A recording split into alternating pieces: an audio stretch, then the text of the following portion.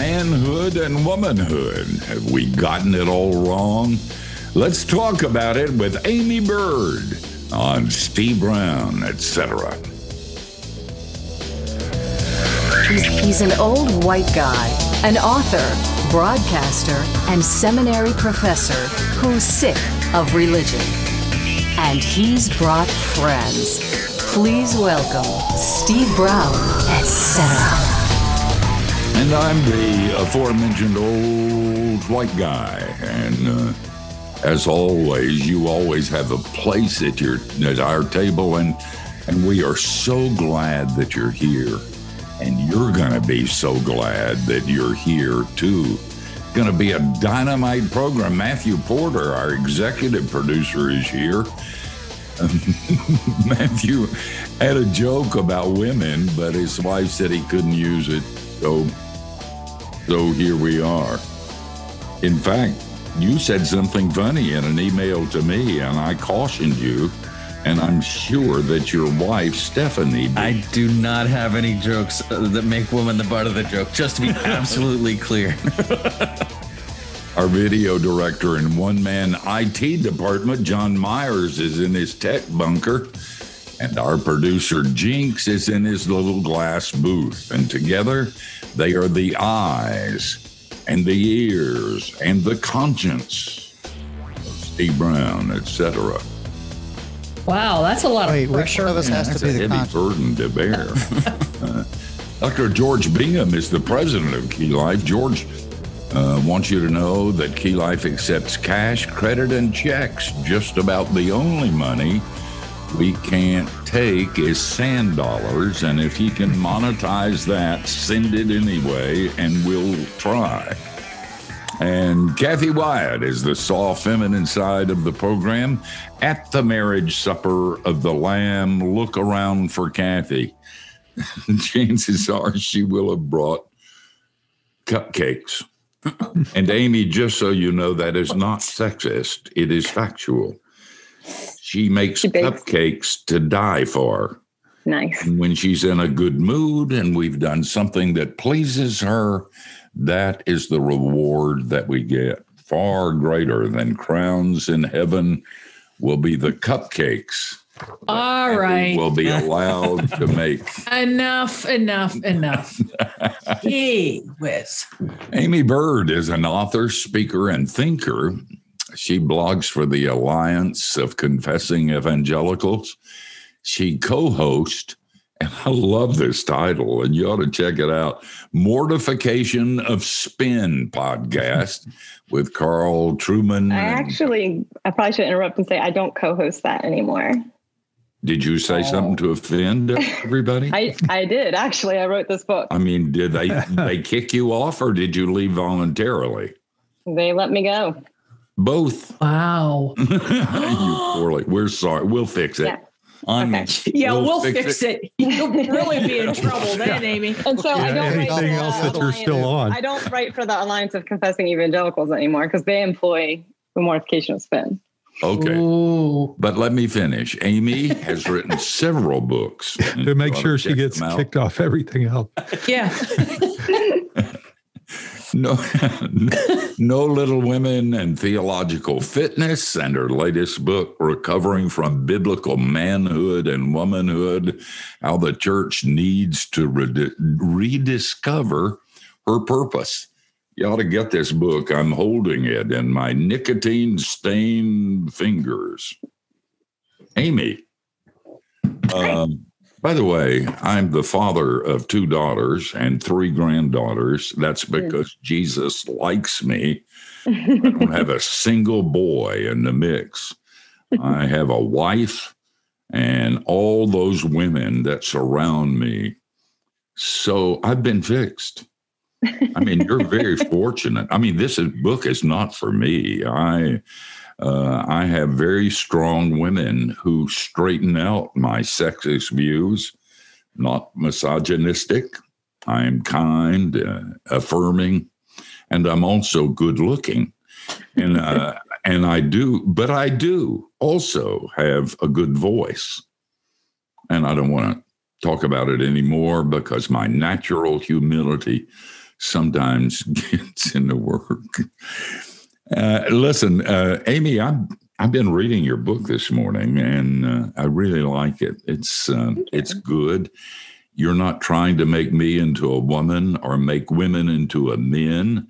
You have another purpose. We've really screwed it up, haven't we? And we do it in a lot of areas. It's not just this area. The cultural mix in which we live so often cuts the legs off truth and the gospel and biblical revelation. And it certainly has in the idea of biblical manhood and womanhood. Tell us where the book came from. I'd be interested in your own story. I think I'd like your husband a lot, by the way. And I think I'd like to hear your story and why this book comes out of that soil. Yeah, so I married fresh out of college, 21 years old. And both my husband and I came from broken homes. Our parents divorced. And so I really had a desire to have a faithful, loving, biblical marriage.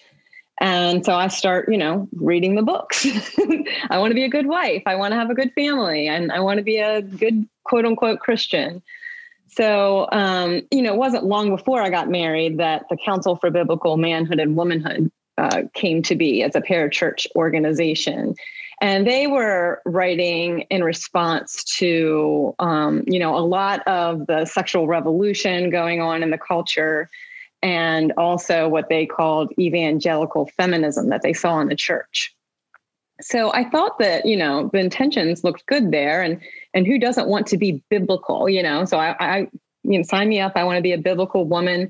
So I start reading their resources, and they have a book called Recovering Biblical Manhood and Womanhood. And originally it was blue, and it was kind of referred to as the Blue Bible. It just really spread across denominations and evangelicalism, these teachings on what it means to be a biblical man and what it means to be a biblical woman.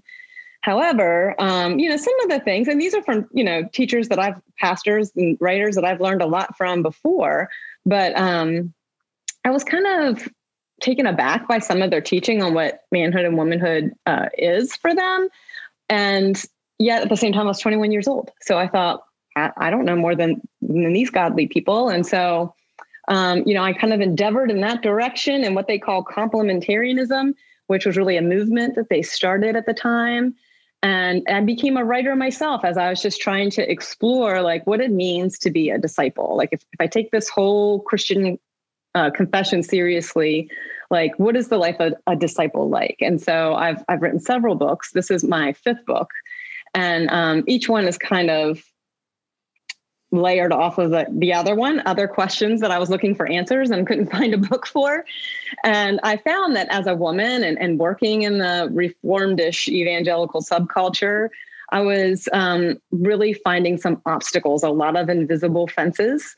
We'll say one thing about all disciples and the value of women, but then I found that when we actually try to contribute our voice or maybe even ask questions or say that, maybe this over here, what you're saying is wrong, we were treated very differently. And that it really all was under a rubric of authority, male authority, based on, his whole ontology, his whole being and essence of who he is, and woman as submissive to male authority.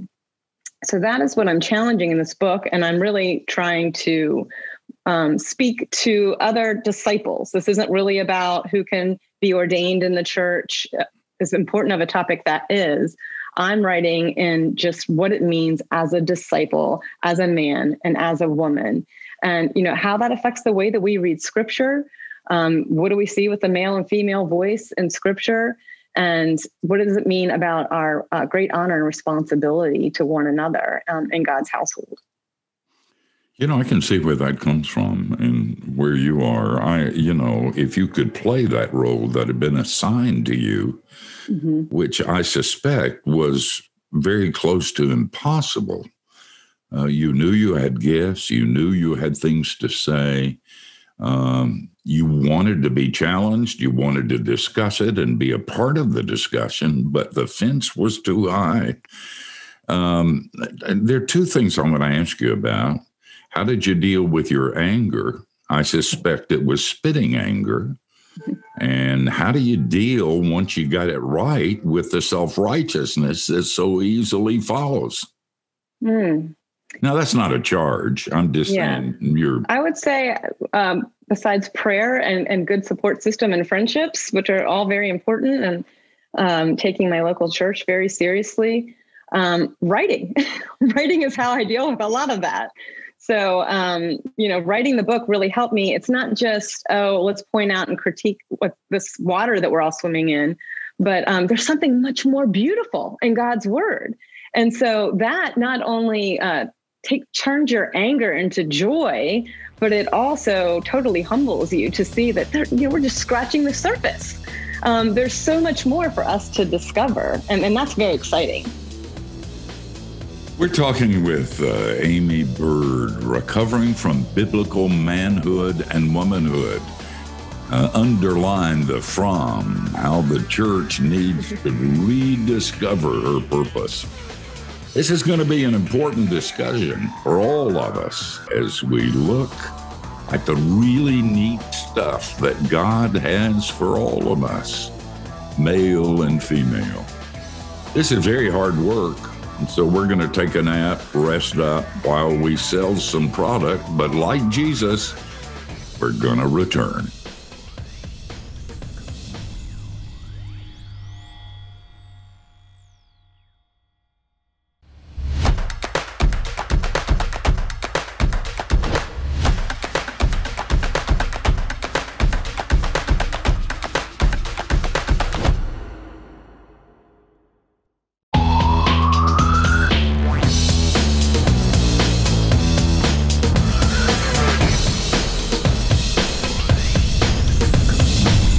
We're glad you're here.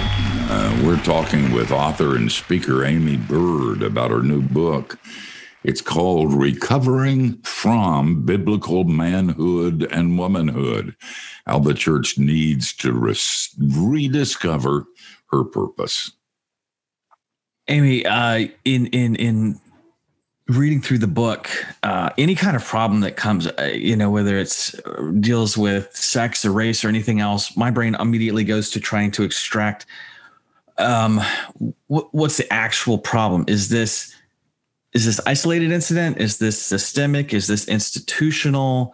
Trying to kind of throw my arms around the whole thing. So toward that end, is the problem that you're pointing out, is it where somebody takes tradition that was inspired by Scripture and then just kind of codifies it and then starts conflating it with Scripture itself? Or is that kind of oversimplifying what our challenge is? Yeah, I mean, it's pretty layered and complicated because I say, we can go all the way back to Aristotle and have, this whole sex polarity and, the female as the deformed male kind of, and how that has evolved, and go through the Victorian age and see, this whole problem as well. So, you can see some of that kind of is rebirthed in this whole movement of biblical manhood and womanhood. But I also think that there's this perfect storm going on of wanting the church wanting to respond to all the chaos, the sexual chaos in our culture, which we should do as a prophetic voice. But I think instead of getting to the heart of the meaning and value of our, behind our sexuality and the actual body, like story that our bodies tell, it gets boiled into these, or reduced, I should say, into these stereotypes of our culture. And also it's led by fear. And so we've swung this pendulum over and we're still very one-dimensional. So I think there's a lot of layers to how we've gotten where we've gotten. In the book, I use this metaphor of the yellow wallpaper that I borrowed from a novella from the 1800s. And it's a metaphor that kind of symbolizes what I use it to symbolize is like blind spots that we have as a church that's all around us. that we don't even realize it's there. So if we peel it back, and go back to God's word, and we're going to see something much more beautiful in his whole word, in the whole canon of scripture. Because I think another layer to this is like a biblicist reading of scripture, where we take this line here and we take this line here and we kind of strip it out of the context of the whole canon of scripture. And then we develop whole theologies around it about manhood and womanhood. We do that about a lot of things, don't we? Yeah. Mm-hmm. It's not just here. I mean, we could spend untold programs discussing how we sell out and conform to culture and tradition. And, Paul had some really serious things to say about that. And so did Jesus. So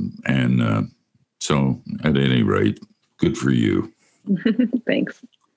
Aimee, one thought that kind of came to mind, and I'm not sure that this gets at a direction necessarily, but just as you're talking about the problem, and I think and as Steve said, we have those kind of problems in a lot of areas.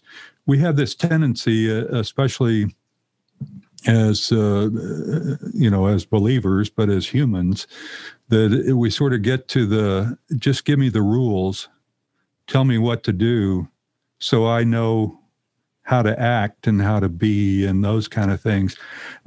Is that part of the original problem or the basic problem? I mean, are we putting, whether it was in the right direction or not, for example, whether the biblical manhood has been described properly, or it has errors in it such as you point out.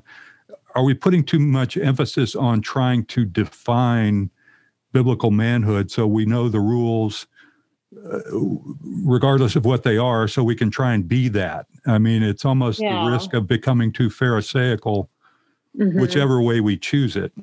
Yeah, that's definitely another layer to it. It's a lot easier probably, right? If we just list these rules to follow and we can feel good about walking in the right direction.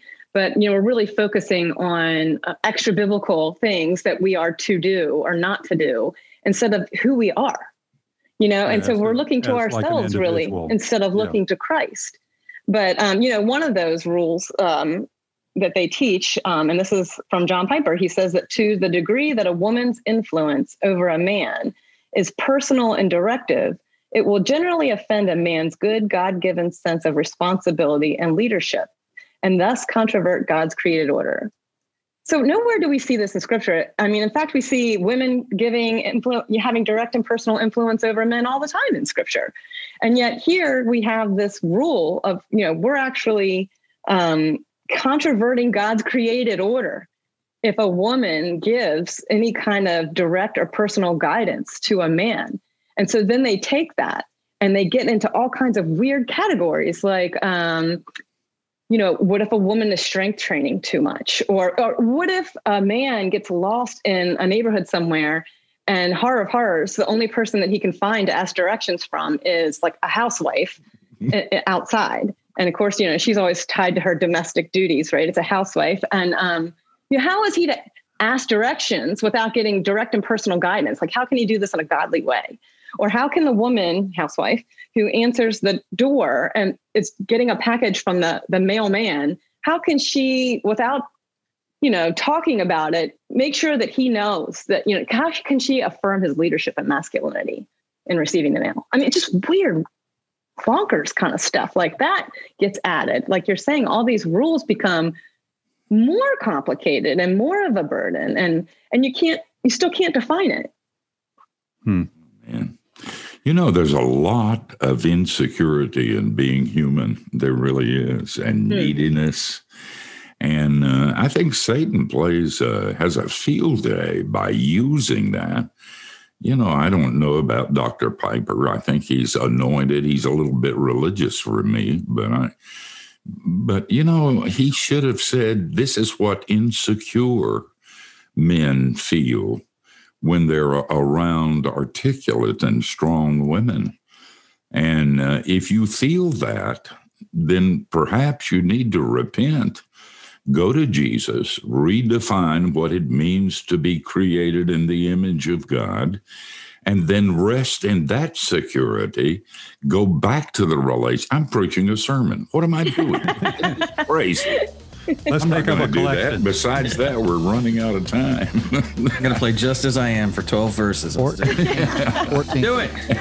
Well, I do want to quickly say that Dr. Piper has taught many wonderful things and has led many people to the Lord. And I think that's why we have to be all the more careful about just wholly accepting every single thing. He's a good man, still a bit too religious for me. The name of this book, and you ought to get it for your small group in your church. It'll stir up some controversy, but the discussion will be good for insecure women and insecure men, a place where neither of us need to be if we're a new creature in Christ.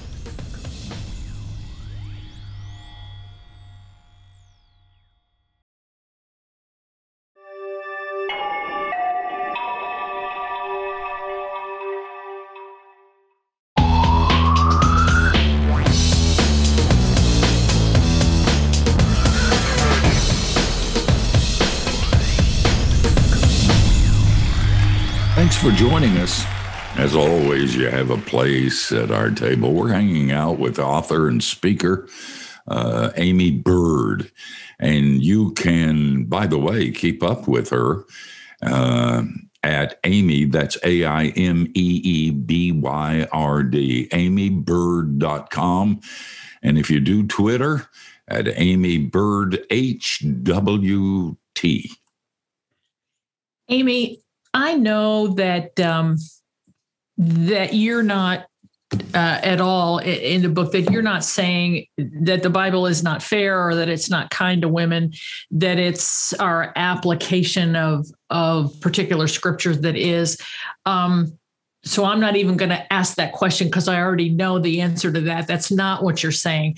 But if it all falls on us as believers in the church to, for lack of a better term, come up with the right application, aren't we just like doomed?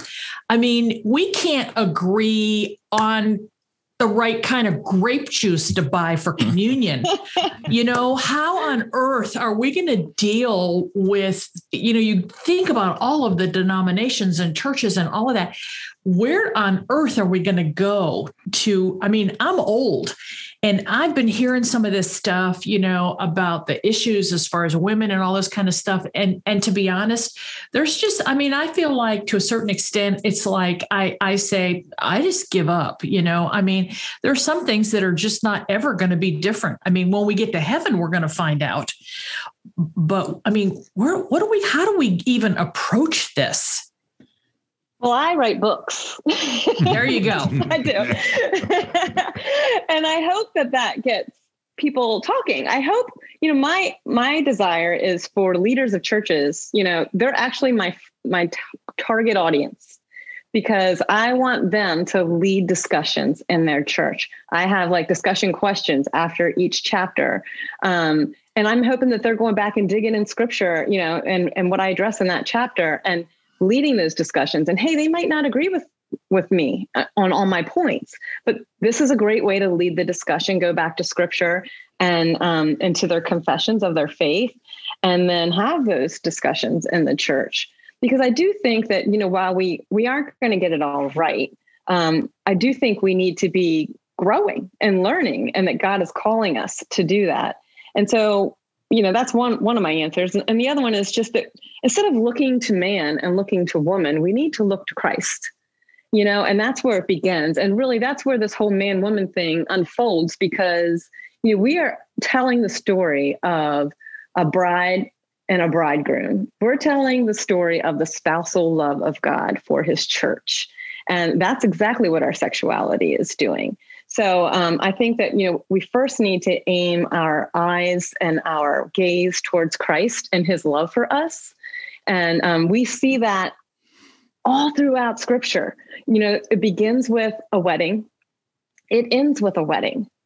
It has our, major prophets. We've got Jeremiah and Hosea and Ezekiel all talking in terms of God's people being the bride.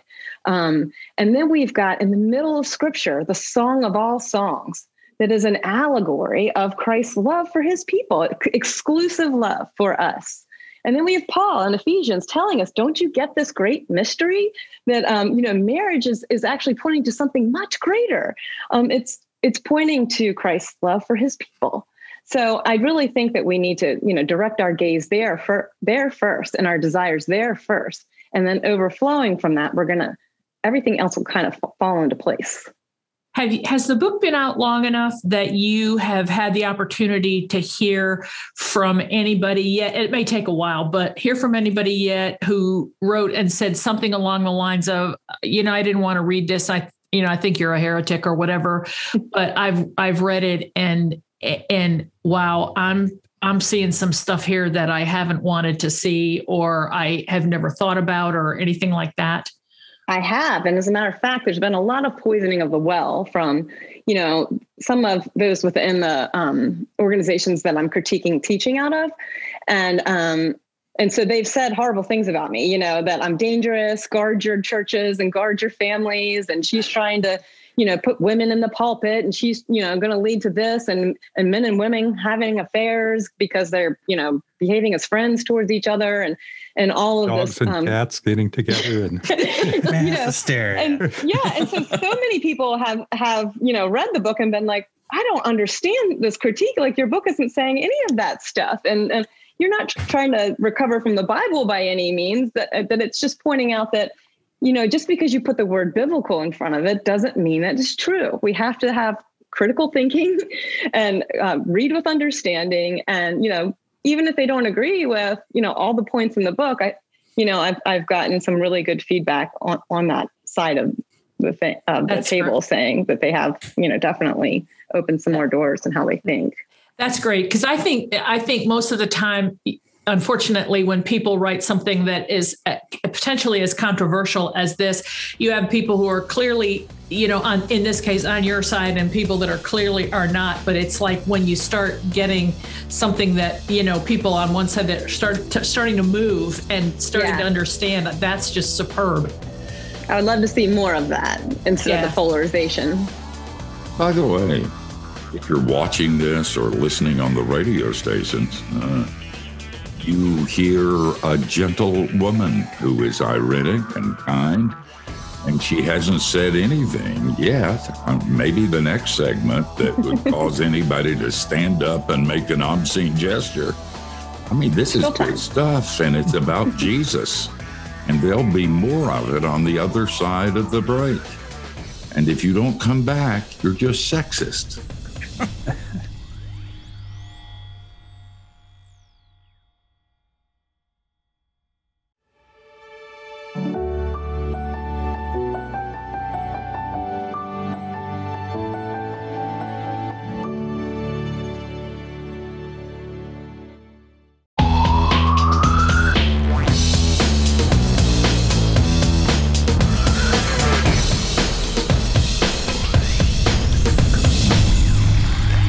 We're so glad you're with us. This has been a fun and informative time.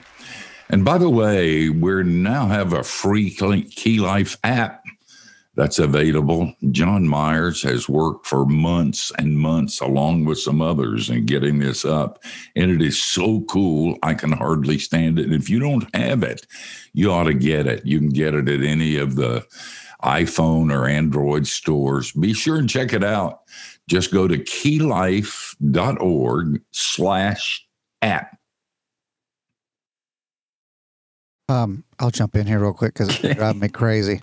I don't always get the books ahead of time, so this one I got to skim through a little bit. And the page that caught me, and you referred to this briefly earlier, is the dedication. It says, "To my husband, Matt, who never cared for yellow wallpaper." I have to know what that means. I mean, you gave him a whole page. You read 3 more pages, you would have found out. Yeah. That's what I read.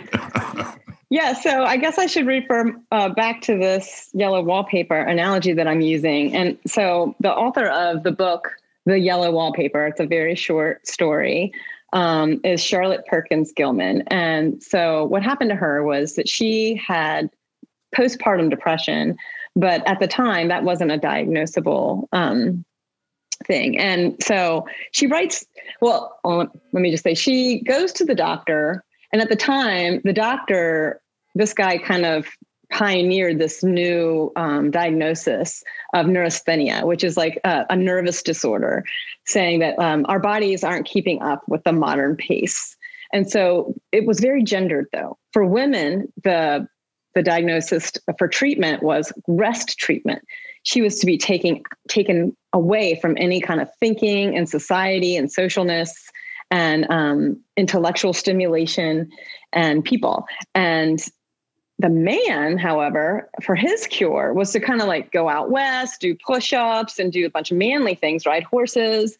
And so when she was prescribed this rest treatment, as a writer and a thinker, it drove her like mad. And she did have the clarity of mind to see that this is actually making me worse. So her response is to write this novella, which is this fictional, quote unquote, story about a woman like her, except for she's married to the doctor. And it's all under the guise of care. Like he takes his wife to this kind of abandoned plantation, and she's kind of made to stay in this room that had all this crazy yellow wallpaper in it. And so she's not allowed to write. She's not allowed to be with her child or any of their friends or do anything intellectually stimulating. And she's supposed to get better. But of course, she's getting worse. And so she's sneaking away and writing without them knowing. And that's what the book itself is kind of her stream of consciousness. And you're seeing her going crazier and crazier to the point where she actually thinks that there's a woman trapped in the yellow wallpaper. And so it becomes her goal to peel away this wallpaper and let the woman out. And so I'm kind of using that same metaphor. Like back then, it was a metaphor of like the patriarchal structures that governed a woman's social life, medical care, and career, and all these other things, married life. And I'm using it more as, there's still this patriarchal structure there. And it's more of we've come a long way, but we still have these blind spots. And so I'm trying to help the church see the quote unquote yellow wallpaper that's still lingering today. And then in each chapter, I'm wanting to kind of peel that back and reveal like something much richer and more beautiful in scripture. Right. And you've done that. Thank you. And you've done it well. And that's why, you have this crazy cover on the book too, of the psychedelic yellow wallpaper that's getting peeled back. Great design for the cover. Great graphic. Yeah, I thought so too. I was happy with Good it. stuff too. How do you react when people come at you? Oh man. I mean, do you react, quote, like a man and get a gun, or do you react? Well, I don't own a quote, gun. I like do a own woman nunchucks. and smile? Love it. Chuck and Bourbon, we have a problem. So it just depends. There's going to be jerks on the internet. There's going to be jerks everywhere. But I do push back, fight back when they are church leaders, because when there's church leaders going publicly on the internet, verbally abusing, harassing, or trying to call ahead of my speaking engagements and, collectively do things to sabotage my Amazon page, things like this. I'm particularly if it's in my denomination, I want to call it out. I want it to be exposed. No, I don't want to do that same behavior back to them. I don't want to name call. I don't want to do those things. On my better days, I don't. So, I've had to do. I'm human, but so on my blog, I have confronted and kind of kept the story going. There's been a whole website called GenevanCommonScreenshots.com that has like exposed a whole Facebook group full of hundreds. It was like up to 1,100 people who were like a lot of them church officers, just saying all these awful things. And it shows, how bad it has gotten. So, it's straight up misogyny and there's racism in there and everything else. But so what's happened with that then is I've also tried to follow through with this in an ecclesial way. So I'm part of a Presbyterian church. So there's a process like church courts kind of on some of this, but that's really revealed the weakness of the process, how hard it is to remove abusers and leadership, how the process itself comes at the cost of the victims, how painfully slow that is, how, there's a lot of undertones of these views about men and women in church leadership. So I've been through a lot in the last year. Were you shocked and surprised, or was your view of fallen human nature just affirmed? I've become pretty cynical through dealing with a lot of this, but when I was writing the book, a professor friend of mine, he said to me, what is it that would hurt you the most if you lost it? Because I think you really need to think about that. And, I thought about some of that, and, I'm there in a lot of ways. I've lost friends. I've lost my reputation in some ways. And I've had a painful experience in my own church because of it. I love my church and we're growing through this, but one of my own elders was in that group. So, we've been through a lot, and it's been, the worst kind of betrayal. It's been very vulnerable, If you'll give me a list of names, I'll pray for their deaths. I have been pretty successful with that kind of prayer in the past. And it's true. Be glad to help if you... I'm kidding. Don't send letters. Yes, I know. But, repentance. It's just so sad to see how hard it is for church leaders to actually repent. And that's where the power is. We don't go there. Do we believe the gospel? Aimee, I'm sorry you've been through that. I hope it gets to be less. And I certainly appreciate you taking your time to spend it with us. Thank you. For what it's been worth. A pleasure. And for what it's worth, it's been a pleasure for us too. You go, okay? Thank you. Guys, we'll come back in a minute and tell you who we're going to do it unto next week. Don't you dare go anywhere.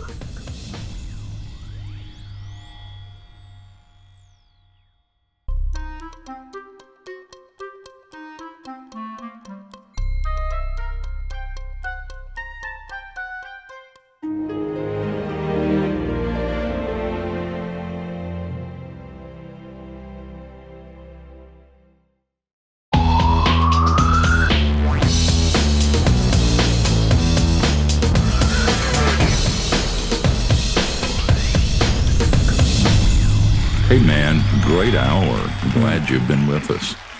We yell at each other way too much. And you meet somebody like Aimee, a lady, and we have a list of women and men who have been canceled by a certain Christian culture. And when you talk to them, you find out they're not saying things that they told you they were saying. They're not going places they told you where they were going. A number of years ago, Jill Briscoe, who we served on some boards together and we're friends and still are, although a hard time. Jill, I was kidding her about some feminist stuff.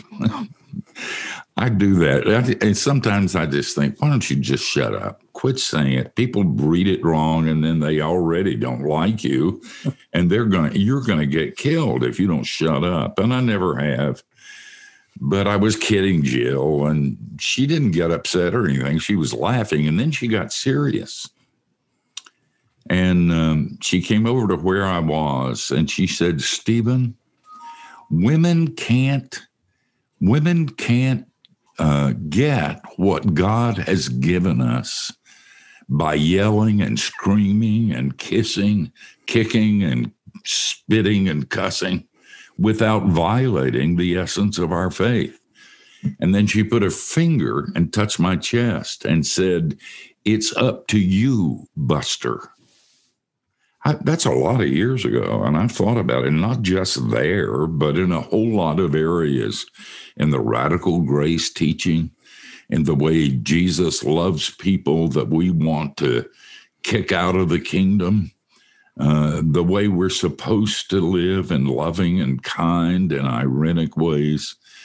I've thought about what she said, and God has, and I think he was crazy, given me some platform, not a gigantic one, but at least a platform. And he's given all the guys on this broadcast and this video a platform too. And so it's up to us. And if you're listening and you're a leader in the church, or you're looked up to by some people in your church, or you're a pastor or a professor, I would say with Jill, it's up to you, Buster or Busty or whatever. I'm losing it. It's time to go. Hey, listen, we're going to come back same time, same place next week. And it's our fond hope you join us then. And between now and then, don't do anything we wouldn't. And that gives you a wide, wide berth.